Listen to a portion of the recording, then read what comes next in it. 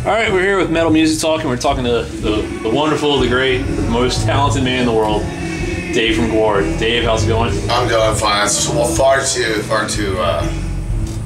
nice, far too complimentary. All right. But yes, flooded with self-gratifying, self-beautificating pomp. I'm ready. So we're at the last night of the tour here in hometown Richmond, Virginia, at the National tonight, 8 o'clock. How's the tour been? It's been great. It was been all over the world. We actually had our shit in Australia and our costumes in Europe, and we had the costumes from Europe meet us in Australia. So we actually went around the entire world, in a sense, crossing the equator twice, and all getting ridiculous sailor tattoos on our butts. All right, that'll work. And how was Australia? Australia was far too expensive. Yeah. And there's a hordes of young Muslim youth that run around the beach stoning women who are sunbathing. So it's pretty tense down there. Yes. And then there was an immigrant disaster where a ship sank and like no one came to help them, and they just got smashing up the rocks, and like everyone was just like filming it. And then that was just kind of like a symbol of what's going on in Australia right now. You know, immigrants being smashed against rocks, and then the whole country burst into flames as soon as we left. So and Hugh Jackman smashed his head on the Oprah Winfrey set. That was another big thing that happened while we were there. And we made fun of it every day. Well, that's always a plus. Yeah. We made little fake eyeballs out of deli tray meat. It was pretty good. Well, there you go. The new album, Bloody Pit of Horror, been tearing it up. It's been all over the place. Has it really? It has. I think it took a little while to kick in because people were still reeling under the assault of Lust in Space, and boom, we come out with another album. I think it took even the the super faithful were right with us all the way, but like even a lot of other people were just like, I think they're like, whoa, this album's fucking kick ass. So they're digging it. Yeah, it caught me off guard that y'all put one out so quick after Lost in Space, and I was taken back by it, and I was like, oh, thanks. We got lucky because Corey had almost a whole album of music written for another project we were going to do on the side together, and I was like listening to it with Dirks at the house, and I was like, dude, we should just make this new GWAR album. And Corey was like, really? You want to do that? I was like, yes, this stuff rules. Then we had all that extra time. Instead of sitting around arranging new songs, we just had time to work on the vocals and the production and make it sound just absolutely awesome. And I had an extra long time to get all the vocal arrangements together.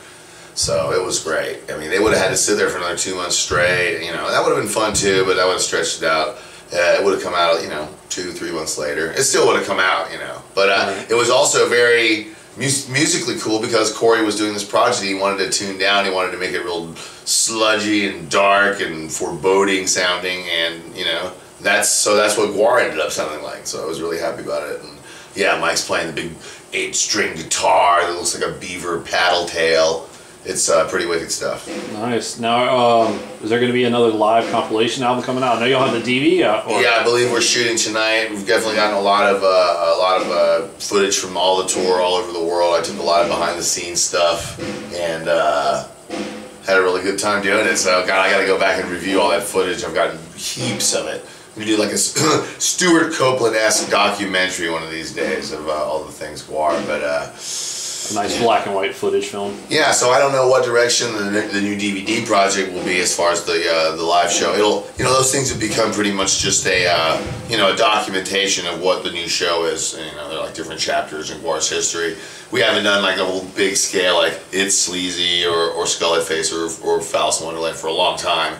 Would love to, but right now we're just concentrating more on web content, and we're showing it up on a lot of TV, which is really cool as well. Yeah, I've noticed Oderus being on a couple of talk shows here and there, and as the intergalactic correspondent on Red Eye. Yeah. On Red Eye, yeah.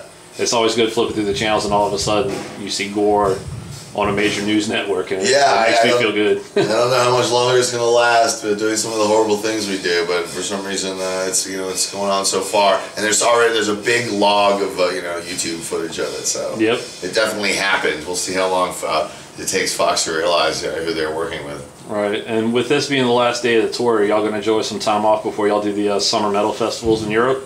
Yeah, I'm going to take 2 days off, and then I'll be back to work on Monday morning trying to get shit together. We've got a ton of building, and PETA is coming in to film another insane video next week, actually a week from, so yeah, we'll be right back to work, and then we don't tour, we don't leave town for shows till June, so yeah, we've got like 3 months, 2.5 months here to like really get everything under control and taken care of. Yeah, moving on to the PETA thing, fight humans, not dogs. I believe y'all are working on that with Red Cord. Yeah, we did that. We did that actually already. That was from last year. That was last year's. That was the first one we did with them, and you know, they were like, "You want to do another one?" And I was just like, "Well, the idea is just got to be completely filthy, and you got to come out here and you know, and basically hire us to make it and do it at our studio, and it's gonna be just the sickest thing ever." They're like, "Okay," and they haven't balked yet, so. You know, I don't want to be like the PETA poster boy band. You know, if you're gonna do something with them, you gotta spin it the right way so everybody's, you know, properly offended.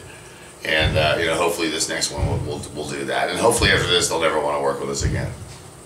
Good old PETA. Yeah. You can always count on them some good graphic footage. Yeah, we're gonna have some good stuff in this one. So yeah, people might be a little confused right now, but soon everything will be made clear. Awesome. And to close it, I've had a couple people ask me, is there ever going to be a GWAR reunion show with past members coming back just for shits and giggles? Yeah, well, we did that at the barbecue. We didn't really advertise it, but we did. We kind of ended up doing that, and everybody played. You know, we had like some guys from back, you know, the Hello days, and Mike Bishop came out, and you know, there's a lot of different.